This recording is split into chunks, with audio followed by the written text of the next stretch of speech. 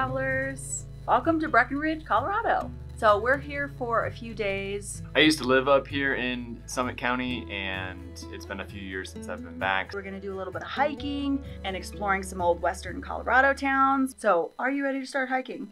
Mm-hmm.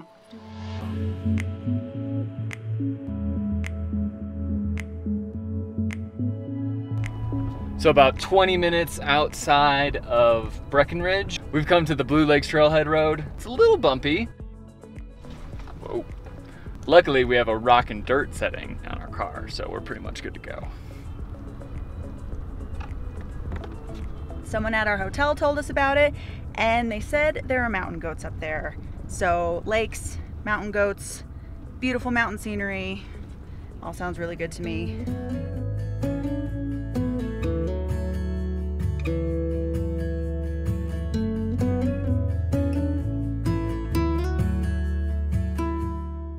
Came here for the mountain goats, and I'm not disappointed because there's a baby one right up there. If you watched our vlog for a while, you know that I am totally into wildlife, so this is super awesome for me, and I might cry. It's so cute, it's making little noises. Oh my god, I love it.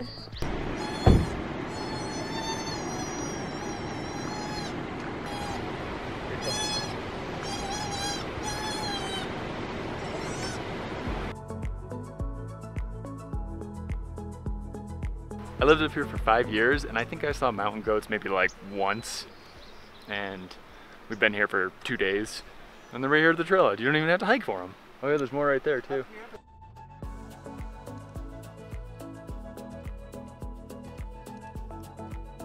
As it turns out, I forgot my bug spray in the hotel room, and that is really, really bad news for me. I just get outside for a minute and I can feel them starting to come around me, so we don't really have time to go back to the hotel room, so I'm kind of hoping one of these other hikers has some that I could spray on.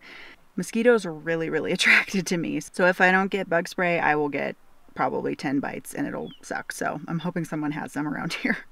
We parked in between two of the lakes here at the Blue Lakes Trailhead, and there's a nice little waterfall that kind of cascades down in between the two, so I think that's where we're gonna head.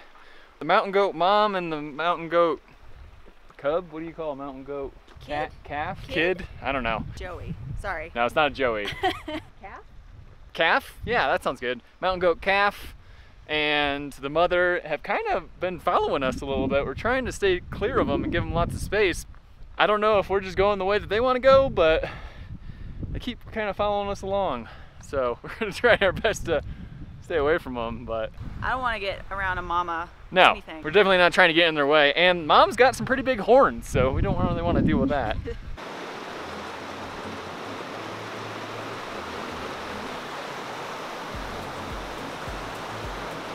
Found some mountain goat fur or wool. It's really soft. I feel like if I find enough, wow, I will make a sweater. Yeah, it's really soft. I like it. Is that weird? I'm probably not going to take it. We're not actually doing any serious hiking right now because we're gonna go meet some more of Kevin's old friends, so we're just kind of wandering. But we are up over 10,000 feet and I can definitely feel it. We went up a small incline and I was like huffing and puffing. So I'm gonna say that it's the elevation and not my fitness level. That is my story and I'm sticking to it.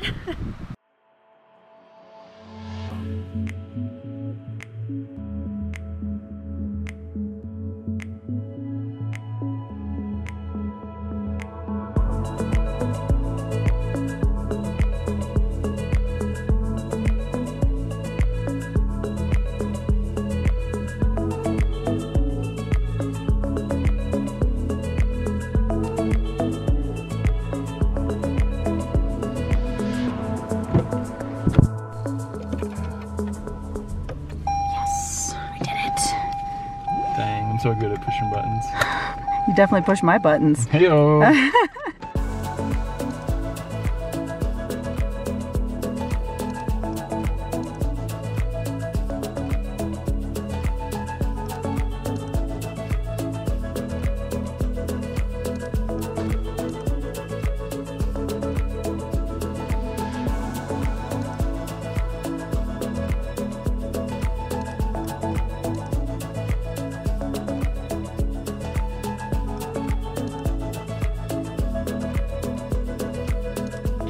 Copper Mountain, which is a ski resort that's up in the high Rockies, about 20 minutes away from Breckenridge where we're staying. This is where Kevin used to live and work for about 5 years before we met. So he's still got a lot of friends here, so we've met up with a couple of his buddies, and we're gonna go out into the backcountry to do some hiking and check out some old mines and western towns and stuff like that, which is pretty exciting. Kind of walking around and checking out what's changed because he hasn't been here in a few years. It's a little warm, but the weather is gorgeous, nice little breeze. But they're leaving me behind, so I gotta go. Hi, Navy. Hi. Hi. We just spent a little time hanging out at his buddy Nick's apartment, who has an apartment like right here in the middle of the ski resort. Man, that's nice. Those are some nice digs. Killer views. It's kind of amazing that he has that apartment because the housing market in these ski resort towns is really, really bad right now. They have kind of lost a lot of affordable housing for employees due to short-term rentals like Airbnb and things like that. People who work in the ski towns doing basically the minimum wage jobs have no place to live because everywhere's a short-term rental, so they're having trouble keeping places staffed. So it's really kind of a housing crisis here. Yeah. So we're definitely feeling for the employees that live up here, and just be aware of that if you do come up to the mountain towns. They're very short staffed. There's nowhere for anybody to live, to work up here. It's definitely a struggle. It was cool to see that his friend has such a nice spot in the middle of everything. Yeah, at least they're doing good. Yeah. His buddies went in a different car, but we're gonna go follow them to another trailhead and gonna do some more hiking to where I can't breathe. So that's gonna be fun. Let's do it. We have made it to the Mayflower Gulch trailhead. We're gonna cruise up into this valley and check out some old mining cabins. So we decided that we could just drive most of the way instead of hike, and since we're not used to elevation, that sounded like a better idea. And to be fair, there are some clouds coming, so we might hit some thunderstorms. That's the excuse that we'll roll with, but really is we just didn't want to hike it. But we're just hanging out in the back. We got some dogs. The dogs.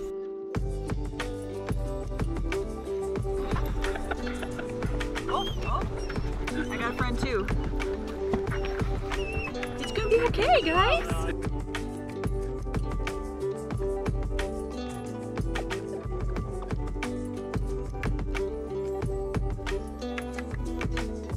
That was a lot better than driving, huh? Or Hey Slayton, guess what was it?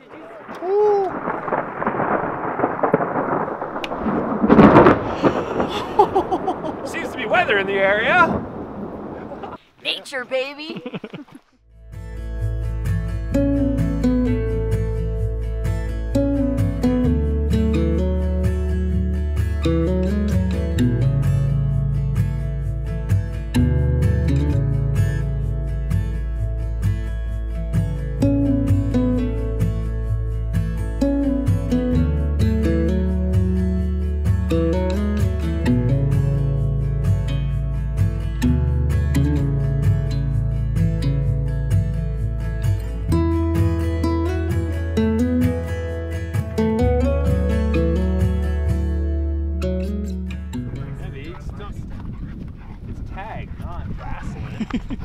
So we're getting lucky so far with the rain. Fingers crossed it stays away. There's about 3 or 4 buildings up here and a bunch of old mine ruins, some kind of metal pieces, and looks like some sort of drill or something over here. So we're just kind of cruising around checking these out. Hopefully won't get wet or struck by lightning.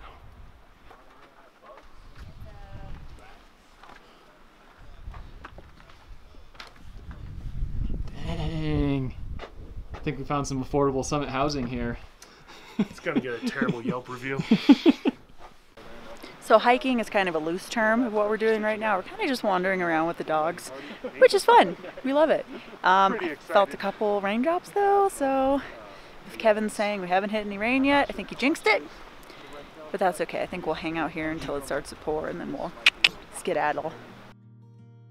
After it started raining in Mayflower Gulch, we decided to head up over the pass to the town of Leadville.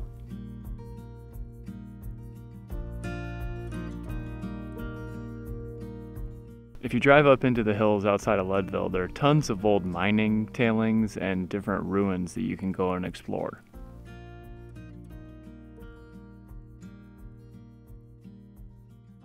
For whatever reason, at this point, our microphone stopped working, but I'm pretty sure that Kelly is saying something like, even though I packed all these layers, I still don't have enough clothes. I'm surprised that it's raining, but it's okay because I really like rain because we don't get any when we're in California.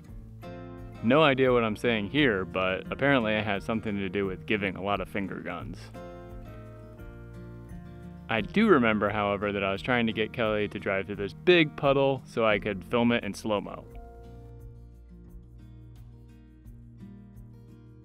We then headed back to Leadville and stopped at High Mountain Pies for some really delicious pizza, before heading back to Breckenridge for the night.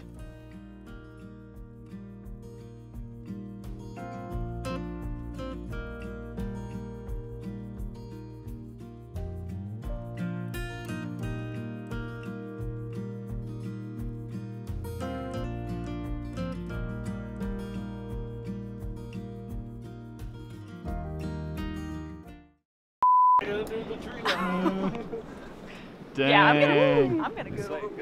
Back seat. Do you think my drone's gonna get struck by lightning? Oh. Oh my god. The Blue Lakes Trailhead Road. You don't have to look into the camera, just keep. We're gonna cruise up into this valley and check out some old mining cabins that are up in here. That was really terrible. Mining cabins. Great. At least you're Vlogs. cute. Stuff. Hey! Hey! What's up? What up? Welcome to the vlog. Hi, vlog.